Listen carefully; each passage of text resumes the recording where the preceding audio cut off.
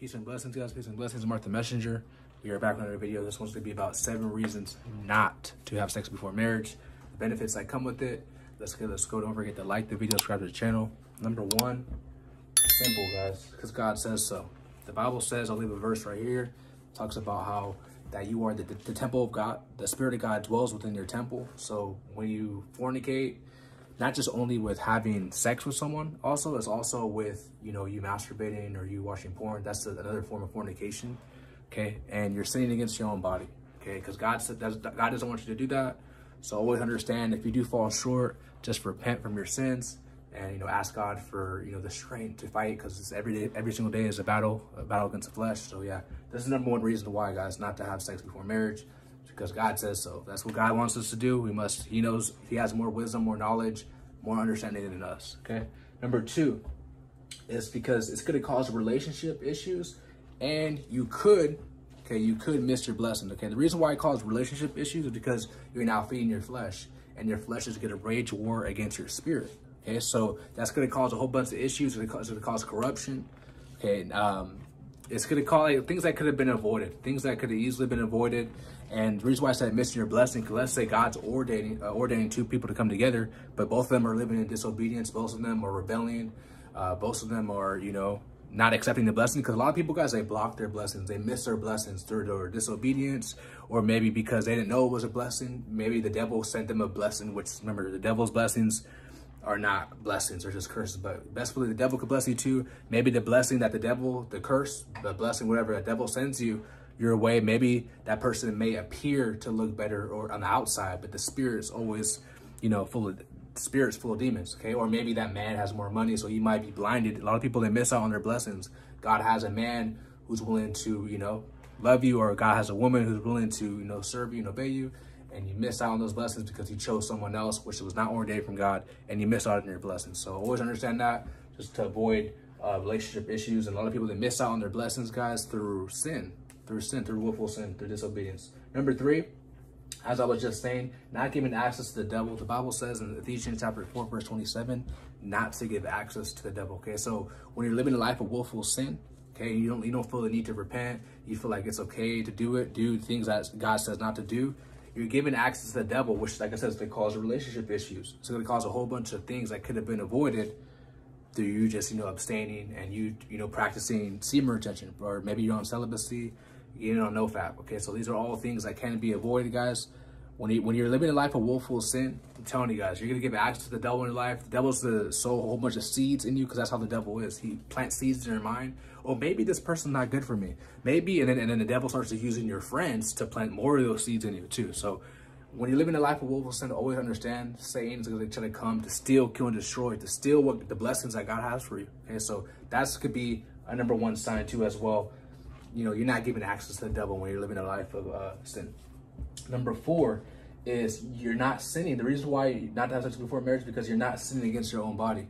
Once you realize that, guys, that when you watch, not just with fornication, it is fornication, not just with having sex with someone, but when you watch porn, when you masturbate, you are sinning against your own body.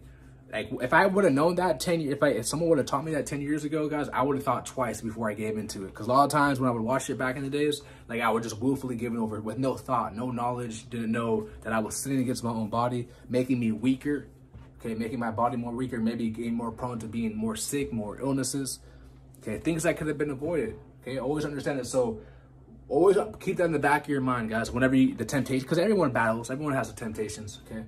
But whenever that temptation starts kicking in, guys, always understand, do I want to sin against my own body? Okay, do I want to do that? So always understand, keep that in mind. Okay, number 5 is, this is the key, this is the key right here, is you're going to reap the benefits of semen retention and celibacy. You are going to reap what's semen retention? Pretty much means you're abstaining from sex.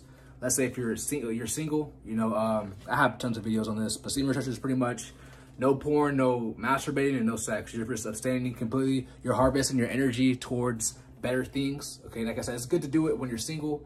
If you're married, you can maybe do it for a couple of days, a couple of weeks. But the Bible says you don't want to, there's a verse saying that you don't want to, you have no power over your body. So if your wife's in the mood, you gotta, or if you're in the mood, she has to, so that's how it is. So you don't want to be on it for more than Some people are married, they're like for months, hey, to each his own. But for me, no more than like a week or a couple days. Okay. So, but that the benefits of semen retention, there's many benefits. I have a whole bunch of videos on that. But some of the best benefits of semen retention is you get more connected to God, more spiritual connection. You have more energy, but you sleep better at night, more stamina, more strength.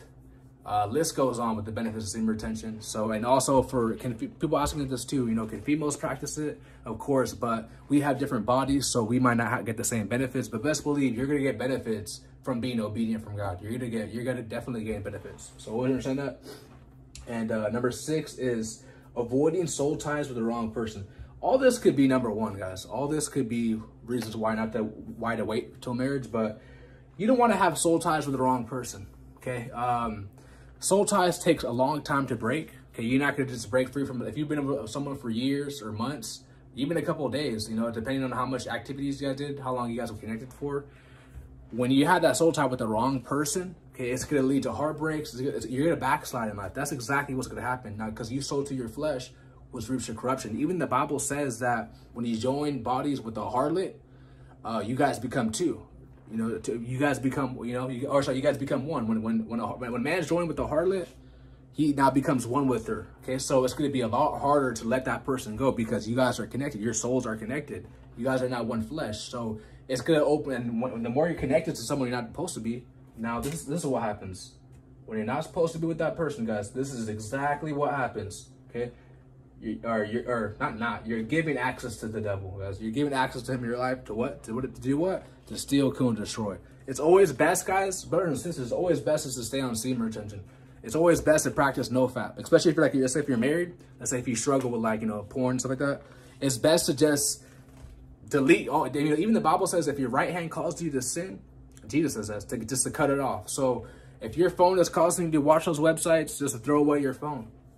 Okay, any type of environments causing you to, you know, fall short, don't go there no more. Okay, start fasting and start praying, start seeking deliverance. Because best believe this definitely will set you back, guys. I can speak this from experiences too as well. Getting the soul tie with the wrong person, and that would have been avoided, guys, if I would have just waited until. Because remember, always understand this too. God doesn't ordain all these marriages. The divorce rate is 70. I think it's like 71% now. The reason why it's so high is because God never ordained a lot of people to be together, okay? And that's why they get divorced and, you know, things go south. So always understand that. You don't want to have a soul tie with the wrong person, okay? Some people, guys, they disguise themselves real good. They might put up an act because the Bible says that you know a tree by its fruits, okay? So a good tree cannot bear bad fruit and a bad tree cannot bear good fruit. Okay, so always understand that. This is the key, guys. I'm telling you, you don't want to have a soul tie with the wrong person because set you back, especially being a woman, a weaker vessel. You don't want to, you know, have that in your life, guys. So it's just always best to wait on God and wait on his timing, because, you know, the Bible says to seek God's kingdom first and his righteousness, and all things shall be added unto you. So you'll get your husband in due time. You'll get your wife in due time. Just wait. And as you're waiting, you want to seek God's kingdom and his righteousness. Okay. What does it mean to seek his righteousness? To live a life of obedience. That's what it means. Okay. Number 7 is avoiding corruptions. Galatians chapter 6 verse 8 says, he who sows to the flesh shall reap corruption. And I could tell you guys, not just with like the sexual sins, but also with like, let's say if you guys have like a drug addiction, or let's say you have like an alcohol addiction, like, you know, when you can't stop doing it. Okay, when you feed into your flesh, it's gonna reap corruption. Let's say you do get married, right? When you're sowing more into your flesh, it's gonna lead to corruption. And now it's gonna cause problems not only in your life, but also in your family's life, because Satan is always seeking someone to destroy. He's seeking someone who's weak. You gotta understand, Satan studies you. He knows your weaknesses. He knows your weak points. He knows what could tempt you, who could, you know, get you to fall astray. And you got to understand there's agents. Okay, what is the agent? Someone who's sent by the devil to come on a mission to steal, kill, and destroy. So always understand that. You want to avoid the corruption. And how do you do that? By walking in the spirit, not feeding into your fleshly, lustly desires. Okay, so I know it's hard, but like I said, guys, you could fast, you could pray, you know, read your word, have other friends and other believers to, you know, uplift you. And also, especially if you're a man, you should be on your purpose. When you're on your purpose, there's no time to watch porn. There's no time to masturbate. There's no time to waste your time on a dating app. There's no time for that, because you're on your purpose. You're doing what you got to do. Okay, so stay busy. You know, this is the same. It's not in the Bible, but people say that an idle mind is a devil's playground. And it definitely is. Okay, if you're just on your bed all day, not really doing nothing, not having no goals, no motivation, ain't working out, not doing nothing, you're more prone and more easier to fall into, you know, to lose the battle of a spiritual warfare. So stay busy, stay disciplined, maybe go on a walk, get gym membership, find a hobby, find something to do. Okay, so you want to avoid corruption at all costs. Okay, so these are 7 reasons why you want to not have sex before marriage, guys. Number 1 is because God says so. Number 2 is because of relationship issues, and you could miss out on your blessing. I said you could. You're not always, but sometimes you can miss out on your blessing. A lot of people, guys, God should have blessed them. God should have given them, you know, prepare a table for them, and they go back. They go back to being the foolish woman, just like how Lot's wife was going to obtain salvation through her husband. Okay, she missed out on the blessing, her eternal salvation, because she didn't want the blessing. She blocked God's blessing. So best believe God could give you your husband, your wife, that sent from him, and you reject it. You don't want it. So, and best believe God's going to give it to someone who's better, someone who's deserving. Number 3 is not giving access to the devil. Ephesians chapter 4, verse 24 talks about don't give any placehold to the devil. So don't open any demonic doors to do that, or any doors through sin, willful sin. Number 4 is not sinning against your own body. He who commits fornication. So when you're watching porn, when you're masturbating, having sex before marriage, you're sinning against your own body. Number 5 is you're going to reap the benefits of semen retention and celibacy. Like I said, I have a whole bunch of videos if you want to check it out. Just go on YouTube, type in Mark the Messenger, semen retention. Whole bunch of videos will pop up with benefits, so like that. Number 6 is avoiding soul ties with the wrong person. Soul ties is not a bad thing, guys. It's a bad thing when it's with someone who's not ordained by God. Okay, having a soul tie with your wife, your husband, nothing wrong with that. But when you have a soul tie with someone who you just met, there's dangers in that. Okay, number 7 is, and you're gonna avoid corruption. Okay, he who sows to his flesh shall reap corruption, and he who sows to his spirit shall reap life everlasting. Don't be afraid, guys. Don't be like sad. Let's say if you guys fell into sin, it's okay. Everyone falls short of the glory of God. Just repent, ask God for forgiveness, and try to walk that narrow path. Try to walk in the Spirit, and best believe God will cover you with the blood of Jesus Christ. I love you guys so much. If you haven't already, smash the like button, share this video, subscribe to the channel. Check out this end screen right here. And if you wish to support me, my links are down below in the description. I love you guys so much. I am out. Peace.